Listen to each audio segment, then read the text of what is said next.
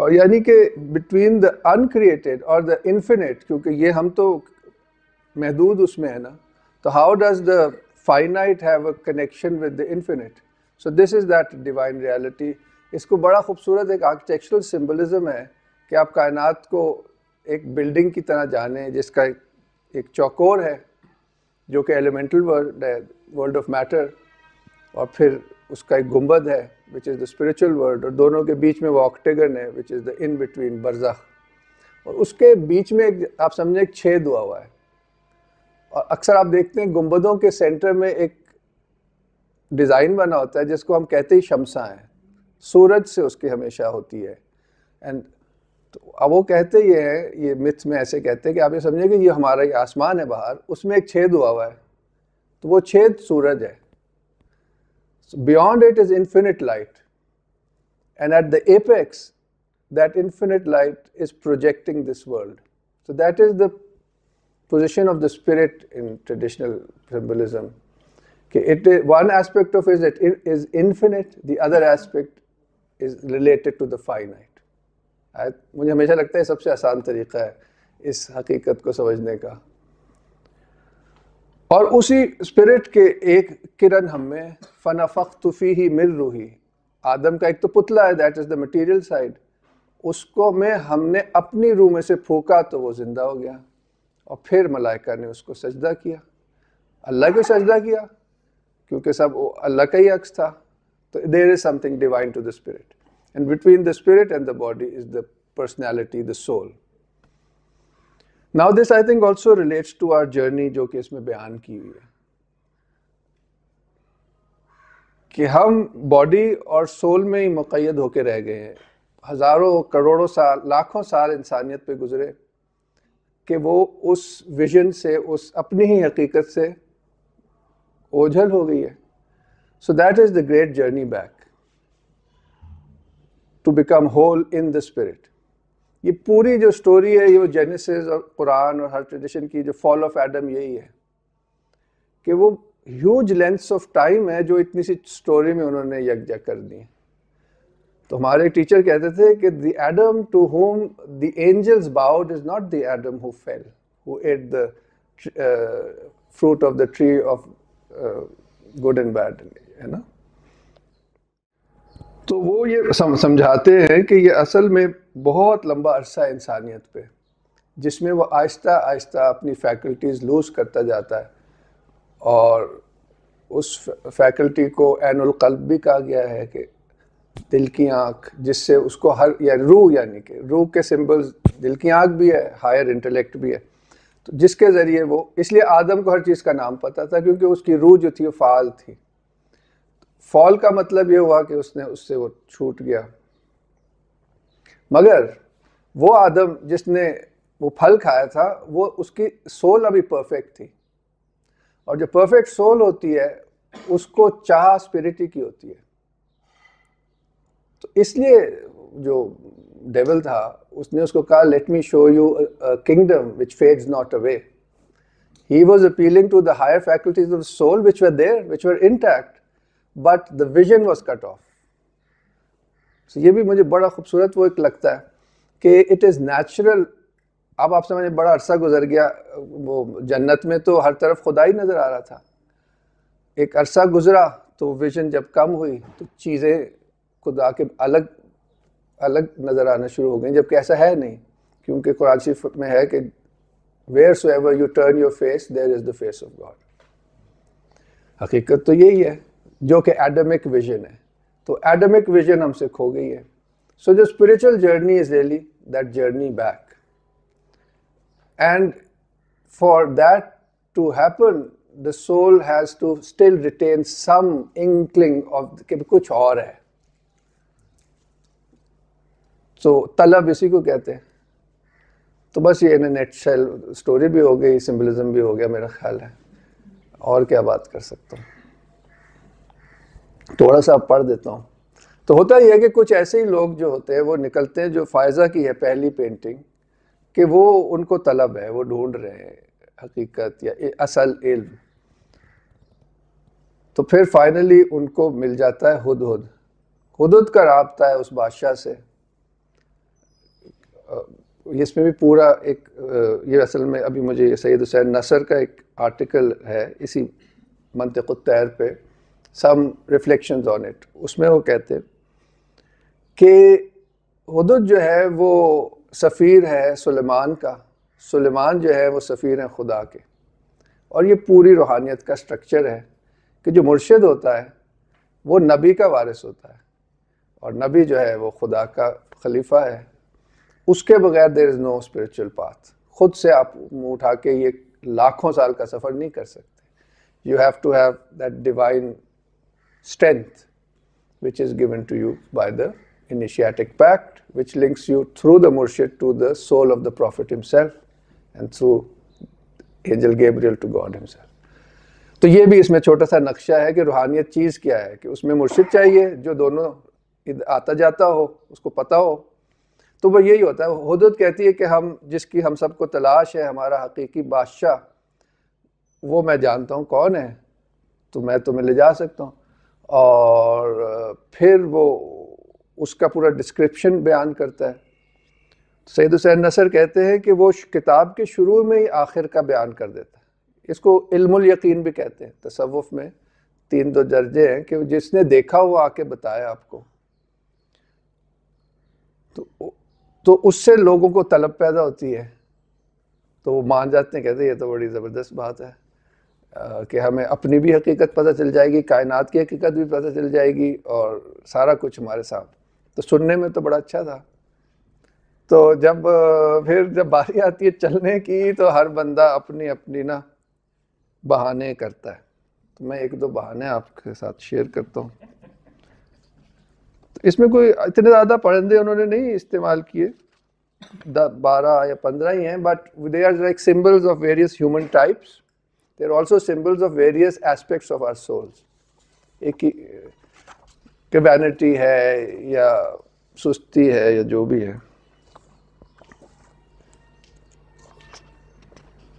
مجھے اتنی عربی نہیں آتی، شاید مشرف صاحب عربی فارسی میرا مطلب غلطی ہو تو آپ ٹھیک کر دیجیے گا.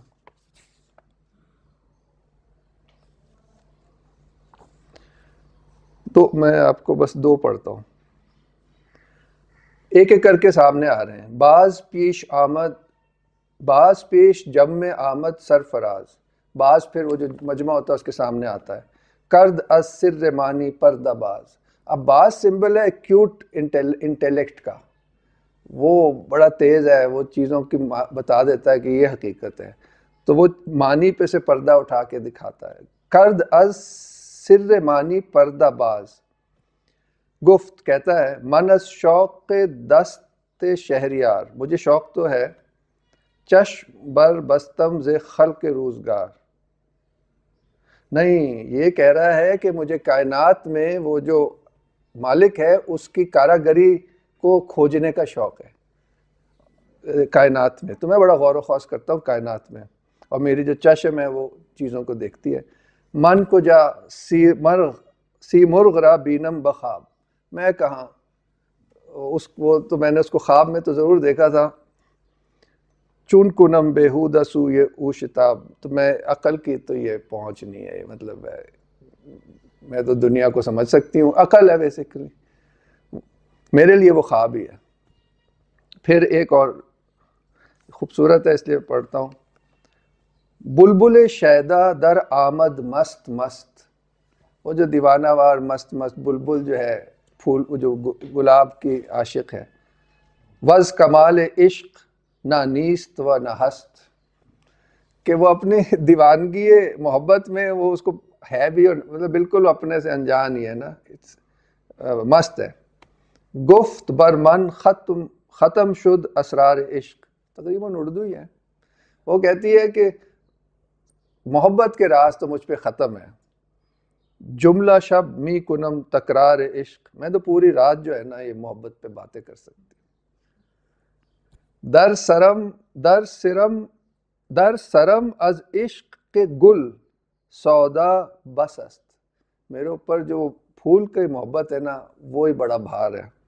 زاں کے مطلوبم گل رانا، زاں کے مطلوبم گل رانا بس است، مجھے تو یہ پھول ہی چاہیے، مجھے آگے پیچھے کا نہیں پتا.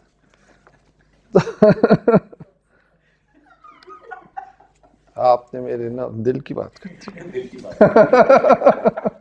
جب میں پڑھ رہا تھا میرے دل میں بھی یہی آیا تھا. بیٹھے تو نہیں, اس طرف دیکھتا نہیں میں, بھائی پردہ رکھنا چاہیے.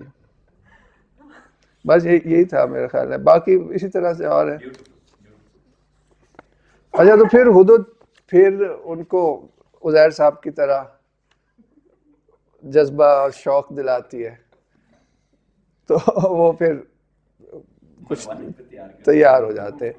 تو اچھا وہ آگے پورا رستہ بتاتی ہے کہ جی 7 وادیاں ہیں, وہ اب یہ آپ خود بھی پڑھ سکتے ہیں, جو کہ اب روحانیت کا جو سفر ہے اس کی 7 وادیاں ہیں. اور پھر بیسیکلی ایسے بھی کہا گیا کہ وہ کوہ کاف کے یہ رنگز ہیں. کوہ کاف از دا کاسمک ماؤنٹین, اس کا centre, it is the centre of the cosmos, تو اس لیے کہتے ہیں دا سینٹر وچ سراؤنڈز. یہ بڑی خوبصورت وہ ہے کہ پورا کاسموس بھی اس کے اندر ہے, اور it is also the centre, it's God, کہ who is the nearest to us and he is the farthest to us. He is at the center of everything and he surrounds everything. تو یہ ایک mystery ہے spirit کی, اس کو بیان تو نہیں کر سکتے, مگر کوہ کاف کا یہ ہے کہ باہر سے آپ اندر کی طرف جا رہے ہیں جیسے. اینی وے, تو وہ 7 وادیاں, اگر مجھے نام, ایک طلب کی ہے,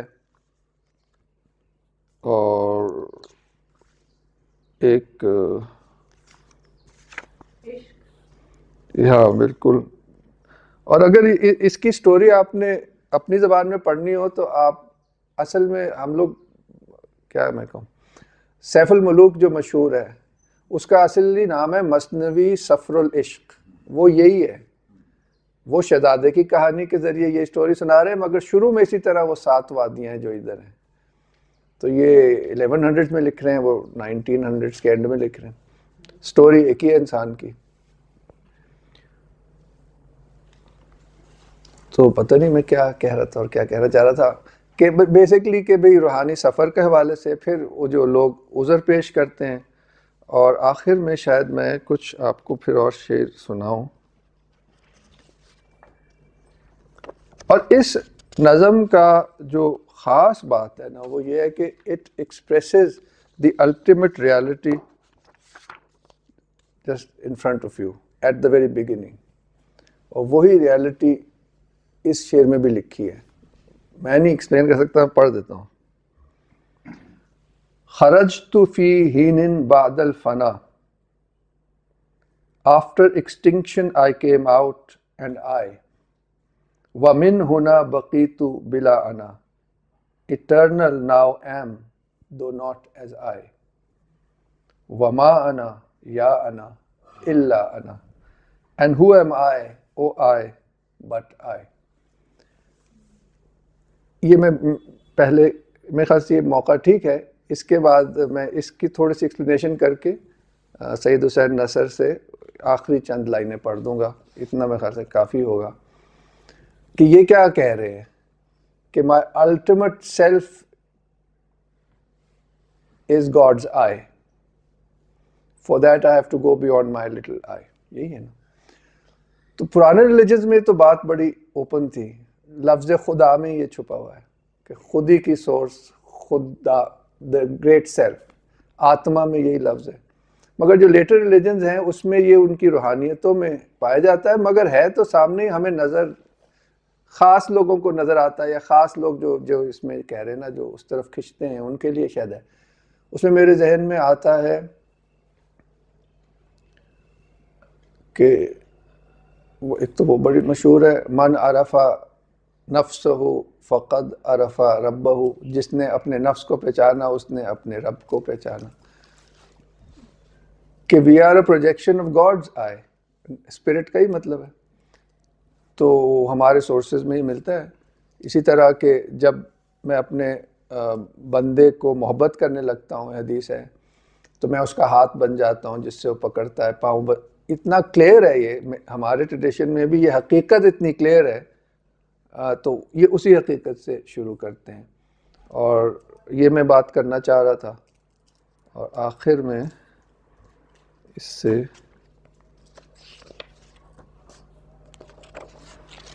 اور جہاں ایک اور بھی میرے ذہن میں آ رہا تھا کہ جو کاسمک ماؤنٹین کا سمبلزم سوچتے ہوئے میرے ذہن میں سورہ 3 آئی، وَالتِّینِ وَالزَّیتُونِ وَالطُّورِ سِینِین. Teen is the fig, it's a tree. وَزَیتُون, it's again a tree. وَالطُّورِ سِینِین, it's a mountain. And that's where Moses spoke to God. تو سمبلزم یعنی کہ لیٹر ریلیجنز میں بھی کوئی چینج نہیں ہوا.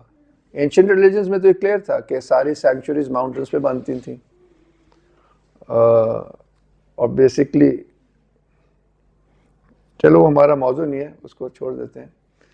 کہ یہ جو کاسمک ماؤنٹین مگر مائٹ بی آف انٹرسٹ کہ دا cosmic mountain is where time stops and where at the summit it meets the infinite. تو یہ پیرامڈز ہیں بیسکلی وہ بھی اسی سمبلزم پہ ہیں. وہ اصل میں ریلیٹڈ نہیں ہے، اس لیے میں اس طرف جاننا چاہ رہا تھا کہ ماؤنٹین کے ساتھ ہمیشہ کیو آتا ہے.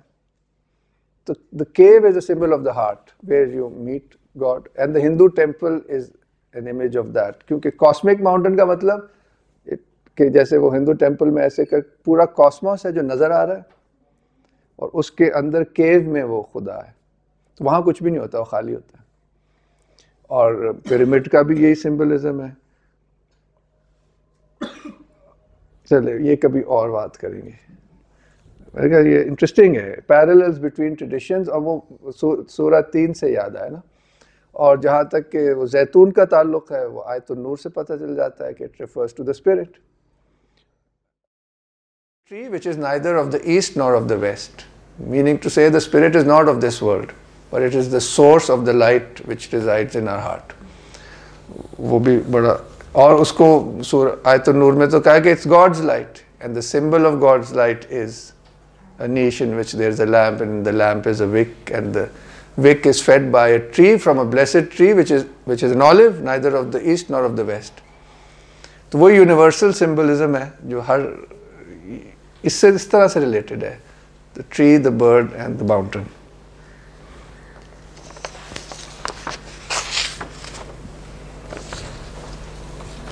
اچھا جی، آخر میں کیا ہوتا ہے کہ وہ بہت ہزاروں برڈز میں سے کئی سالوں بعد 30 برڈز ہی پہنچتی ہیں.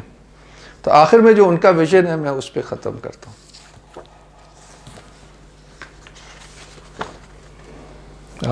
تھوڑی فارسی بھی شاید غلط ہی پڑھ رہا ہوں گا، مگر میں کہتا ہوں غلط پڑھیں صحیح پڑھیں، پڑھنی چاہیے،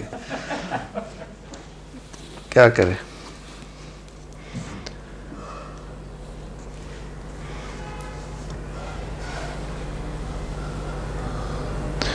Of the many birds who commenced the journey, only a few finally reach the presence of the Simorgh. Many are called, but few are chosen. But as for the few who do reach the presence of Divine Majesty, they observe the presence without qualification and description. فارسی میں کیسے ہے؟ حضرتی دیدند be وصف و صفت، برطرز ادراک کے عقل و معرفت، beyond perception, reason and understanding. برق استغنا ہمی افروختی، صد جہاں در یک زمان می سوختی. If the spark of his self-plenitude were to be cast, 100 worlds would burn in one moment. صد ہزاران آفتاب معتبر، صد ہزاران ماہ و انجم بیشتر. 100,000 esteemed suns, 100,000 moons and stars, even more. جمع می دیدند حیران آمدے، ہمچو ذرہ پائی کوبان آمدے. یہ تھوڑا مشکل ہے. They observed them all in wonder, coming like atoms in a dance. پھر آگے وہ یہی پتہ چلتا ہے کہ وہ سیمرغ میں اپنے آپ ہی کو دیکھتے ہیں، تو انہیں پھر اپنی حقیقت بھی پتہ چل جاتی ہے، اور یہ بات پتہ چل جاتی ہے کہ ہر چیز کی حقیقت اسی سورس میں.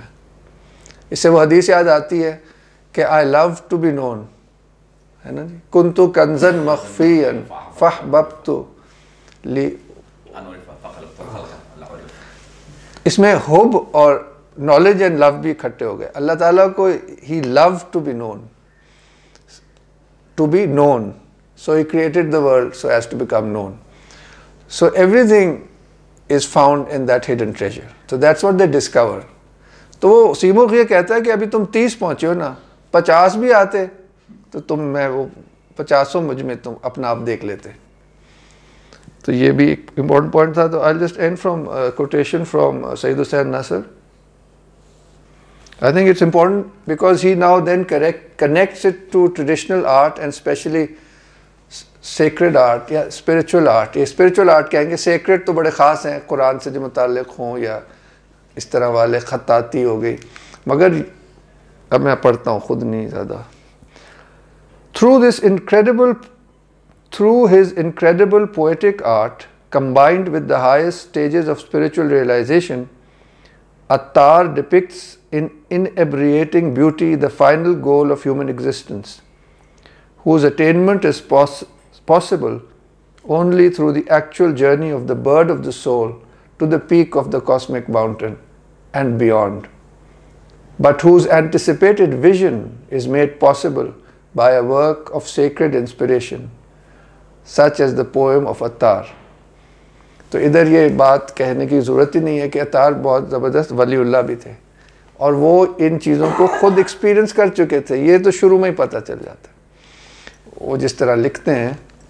تو اس لیے میں یہ بات اس لیے کہہ رہا ہوں کہ آپ اس کتاب کو پڑھیں and you will I think really appreciate it.